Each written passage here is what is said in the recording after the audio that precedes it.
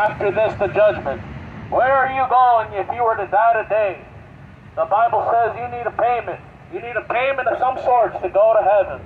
You see, my friend, because of your sin has separated you before a holy God. The Bible says in Romans 3:10, there is none righteous, no, not one. In Romans 3:23, all have sinned and come short of the glory of God. Your sin has separated you before a holy God. But the Bible says someone paid for your sins over 2,000 years ago. His name was the Lord Jesus Christ. The Lord Jesus Christ hung on the cross for your sins. Why? The Bible says in Romans 6:23, for the wages of sin is death, but the gift of God is eternal life through Jesus Christ our Lord. Have you trusted the blood of Jesus for your salvation? The Bible says in Romans 3:25, whom God has set forth to be a propitiation through faith in His blood. Have you trusted the blood of Jesus for your salvation? The Bible says you're saved by faith, not by works, lest any man should boast. That's what the Bible says. Have you been in Jesus today? Please don't go to hell. Come to the Lord Jesus. Don't go to hell. Come to the Lord Jesus today and be saved. Be saved. The Bible says you must be born again.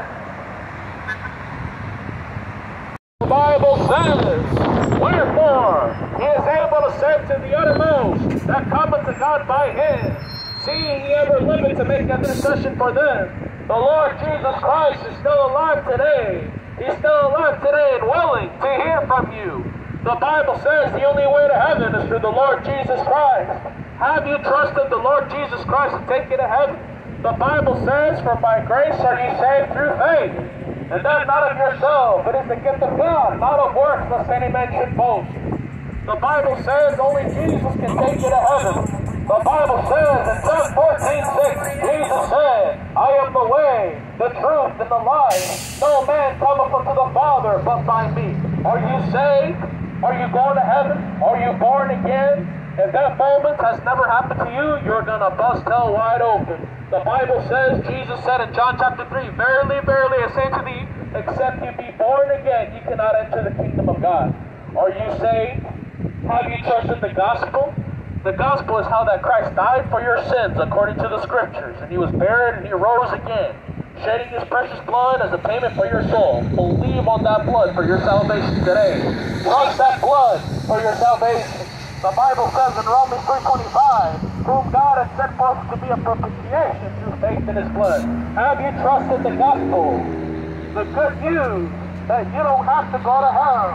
Believe on the Lord Jesus Christ, and thou shalt be saved. That's what the Bible says. Have you been to Jesus? Do you know him? Do you know that you know that you know that you know if you were to die today, you would go to heaven? Please, if you don't know, come to the Lord Jesus, and he will save your soul.